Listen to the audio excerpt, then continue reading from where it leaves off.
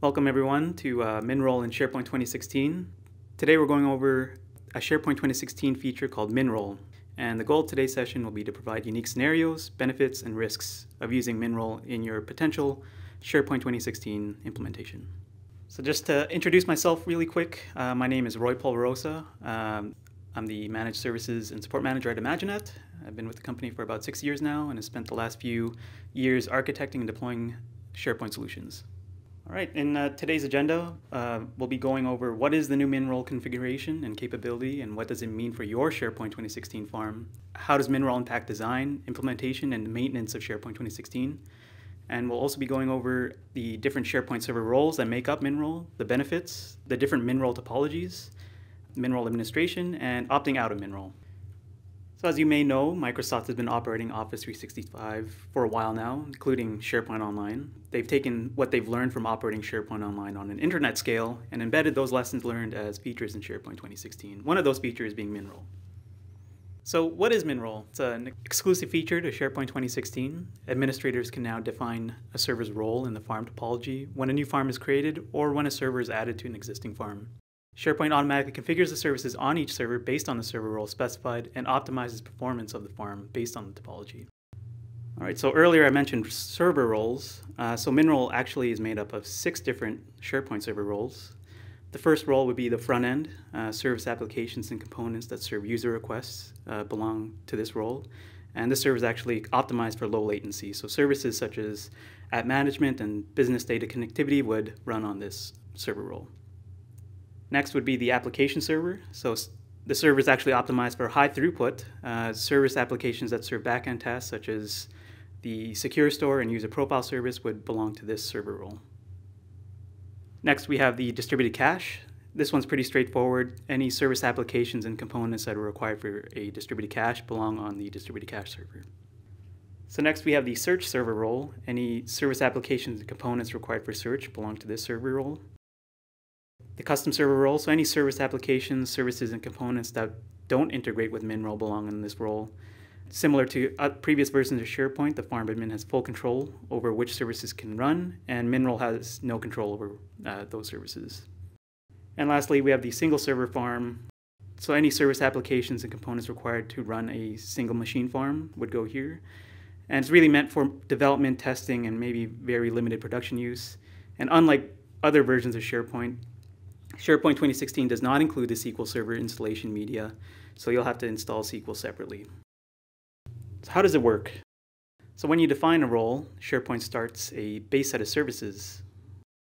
It also detects which additional services have been enabled in the farm and starts the appropriate services associated with that role. For example, if you configure a new search server in your existing 2016 farm, as soon as you define that role, SharePoint will detect other search servers in the farm and copy the configuration for you. And as you create and delete service applications, or as you disable and enable services, MinRole starts and stops service instances in the farm for you. So next we'll be going over the benefits of using MinRole in your SharePoint 2016 farm. So what does this mean? It means simpler deployments. Admins don't have to worry about which services have been enabled on which SharePoint servers. By leveraging a template type deployment, you can reduce the risk of misconfigurations during installation, and you can focus more on what functionality to enable in your farm and let SharePoint take care of the rest. So this also means improved performance and reliability. Microsoft has been operating SharePoint Online since 2011 and has analyzed key performance characteristics of operating SharePoint at an internet scale. So SharePoint services have been optimized for the MinRole topology based on that analysis. So all that means is the service application load balancer now services requests from the local service instance instead of going across the farm to another server. So this also means simpler capacity planning and farm scalability. In SharePoint 2016, Microsoft will be basing all of their capacity planning on the MinRole topology. So if you want to leverage more predictable capacity planning guidance from Microsoft, it's actually recommended to deploy a farm based on the MinRole topology. And as your SharePoint needs grow, you can easily add more servers to the farm, and SharePoint will automatically configure the servers for you. So far, we've talked about what MinRole is, the benefits, roles, and how it works. Now we'll talk about the topology changes that MinRole introduces in a SharePoint 2016 environment. So in a typical SharePoint 2013 topology, you'll have a pair of web front ends in a load balance set. two application servers, one running central admin and search, and another possibly running user profile service. And then you would have your SQL servers, possibly in an always-on availability group. So SharePoint administrators would manually configure services on each server to fit these roles. And as features and services are added, administrators have to determine where these components should run based on best practices, current server load, and etc. So here's the SharePoint 2016 minimum MinRole topology. So the supported minimum configuration requires a server with each role. So that would mean one front end, a distributed cache server, an application server, a search server, and a SQL server. So if you include SQL, that's at least 5 servers required for MinRole. And as you can see, the minimum configuration does not have any resiliency, so there's lots of single points of failure. So who would use an environment like this? It's really ideal for a dev or test environment, or possibly a smaller organization. Next, we'll be going over the highly available SharePoint 2016 MinRole topology. So in this topology, you actually need 2 of each server is recommended. So that means 2 web front ends load balanced, 2 application servers, 2 search servers, and for distributed cache, you actually need 3 servers in a cluster quorum. And if you add SQL availability groups to achieve high availability in the SQL layer, you'll get a total of potentially 11 servers. And if you include Office Online servers, you'll actually need 2 of them, which will bump the total to 13. So that's a lot of infrastructure, really ideal for larger deployments who require high availability. And you'll also have to consider other things like hardware, load balancing for the web front ends and Office Online servers. Some may be thinking that's way too much infrastructure. We can't afford to license that many servers. So this is where really the custom server role will come into play. So in the custom 3-tier MinRole topology, you'll have a pair of web front ends that benefit from MinRole.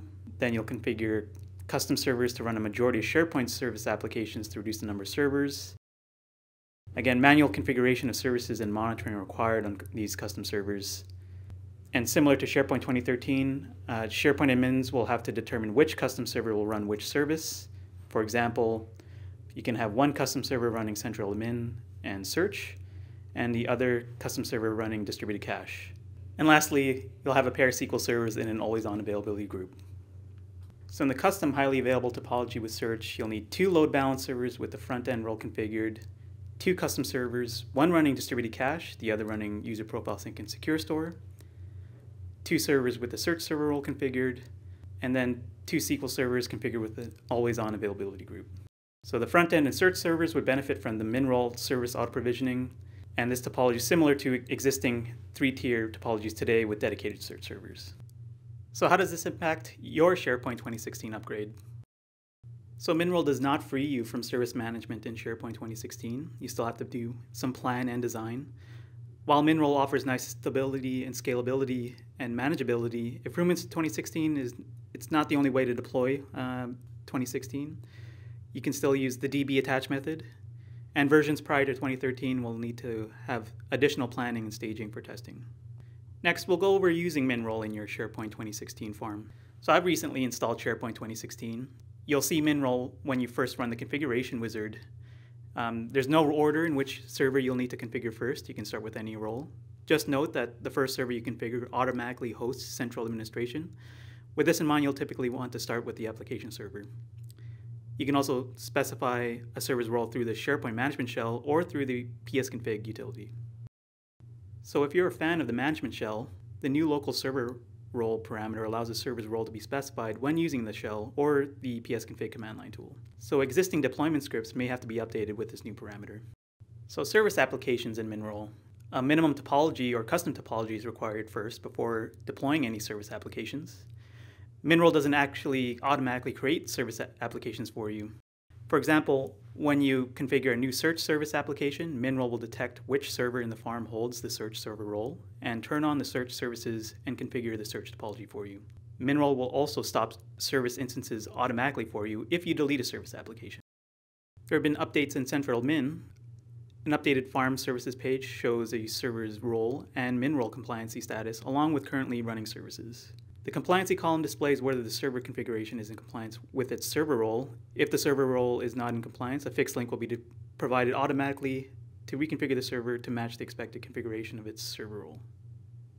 So an updated services on server page now displays a current MinRole compliancy status for each service. It displays whether the service instance is in compliance, and if not, a fixed link will be provided. The action column has been changed as well. The link to start or stop a service has been removed for servers that are managed by MinRole. The only actionable item is restart for service instances. To start or stop a service, you'll have to go back to the Manage Services page. So I mentioned MinRole compliancy in our previous slides. Once you configure a server's role, only services appropriate for that role can run on that server. The health analyzer rules and timer jobs to identify when a server isn't MinRole compliant. So in this scenario, if Johnny Bad Admin has an application server and decides to start the search admin service, that application server is no longer compliant. On the flip side, if we have Jane Good Admin, who uses a custom server and turns on the search admin service, that server would be compliant, as the custom server role can run any service the admin enables. So changing a server's role. MinRole isn't set in stone. SharePoint admins can change a server's role through central admin or through the SharePoint management shell. You may need to decommission existing service applications before changing roles. For example, you may want to change a distributed cache server into a custom server that will run distributed cache among other services. It's recommended that you plan your SharePoint 2016 farm so you won't need to change server roles. So we recommend you build out your farm instead of redesigning it. So what about third-party apps? Answer: custom server role. Third-party applications may require certain prerequisites that may not align with the MinRole, so the custom role may be the best fit. Custom server role is excluded from the MinRole compliancy checks as it can run any service the administrator configures. So SharePoint 2016 supports backwards compatible behavior of previous versions of SharePoint with the custom role. SharePoint farm admins can assign 0, some, or all servers in the farm the custom role and manage service instances on these servers. If you have an existing deployment script that you don't want to update, you can specify the server role optional parameter when creating a new SharePoint farm. This is done using the psconfig command line tool or the PowerShell commandlet. Thank you, everyone. If you have any questions or want to chat more about SharePoint 2016 and MinRole, feel free to shoot me an email.